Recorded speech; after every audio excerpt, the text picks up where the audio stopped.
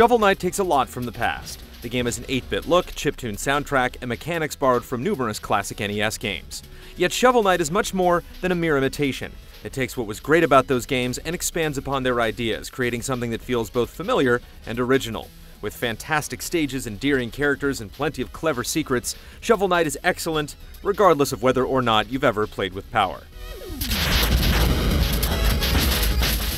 The story of Shovel Knight is simple and surprisingly tragic. For years, the eponymous Shovel Knight and his beloved Shield Knight roamed the land, slaying monsters and searching for treasure. Their adventures ended after arriving in a mysterious tower and suffering an attack from an unknown force. Shield Knight presumably died during the battle, leaving a grieving Shovel Knight alone to deal with the Enchantress, an evil being trying to take over the world. In spite of it all, Shovel Knight still believes his love is out there somewhere, waiting to be saved.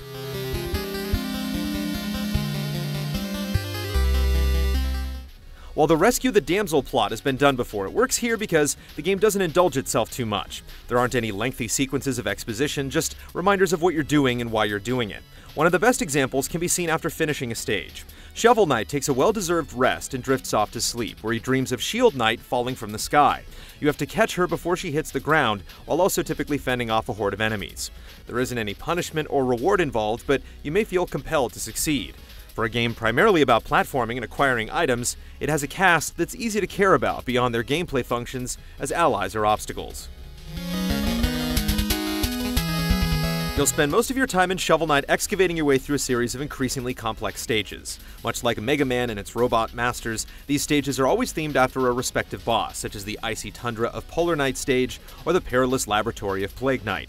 Like the very best platformers, every level is distinct because each of them introduce plenty of new ideas. You're rarely stuck doing slightly tougher versions of the same thing. Not since Super Meat Boy, as a 2D platformer, felt so precise. Shovel Knight moves exactly where you want him to at all times. If you die, it's because you messed up. Starting out, Shovel Knight's abilities are rather straightforward. He can jump, attack, or dig with his shovel, and bounce off things in a manner similar to Scrooge McDuck. Before long, you'll also acquire a slew of usable items, such as an anchor that functions like the axe sub-weapon from Castlevania, and a blade that lets you dash through the sky. The game makes every action rewarding. You'll see a sparkling pile of dirt, for example, which indicates there's treasure hidden underneath. Gems and coins fly out as you dig through the mound until there's nothing left but a row of riches. That treasure could have been placed anywhere in the stage, but the digging causes it to be more of a spectacle than simply running over and picking stuff up. It's a small but appreciable touch in a game that's filled with similar discoveries. Even better than a good dig is the way Shovel Knight handles difficulty. It's a challenging game, but always manages to be fair. Anything that seems initially daunting can be easily tackled for those willing to take it slow and think before acting. Checkpoints are thoughtfully and generously placed throughout each stage, so it never feels like you're doing the same huge section of a level again and again. Death is also handled with a tough but fair approach. Upon running out of health or falling down a pit, money bags will fly out of your body. You'll then revive at the last checkpoint with a chance to retrieve what was lost, but dying in the process means the cash you dropped will be gone for good.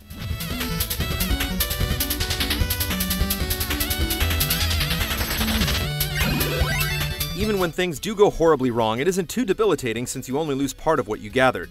Shovel Knight makes death punishing without completely deflating your motivation to continue. Sadly, it doesn't hold up throughout the entire game. Since money is easy to come by, eventually you'll be able to purchase almost any item and upgrade you could want, taking the sting out of death in the game's final third.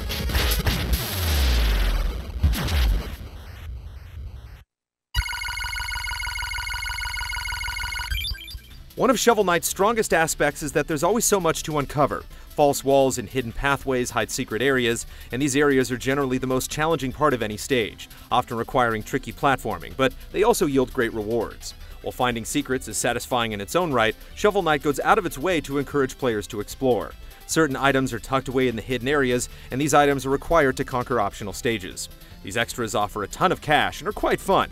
Even if you don't need the money, it's all worth seeing. This is true well beyond the game's many stages. Shovel Knight's two towns are among the best areas in the game. Both are filled with ridiculous characters, such as a toad that laughs at his own jokes, and a man that worships the Tropal King, a giant half-trout, half-apple creature. All of these bizarre and wonderful people really go a long way in making Shovel Knight feel like an actual world, rather than just a collection of levels. The music strengthens the game's distinct feel with tunes that stand toe-to-toe with classics found on an NES.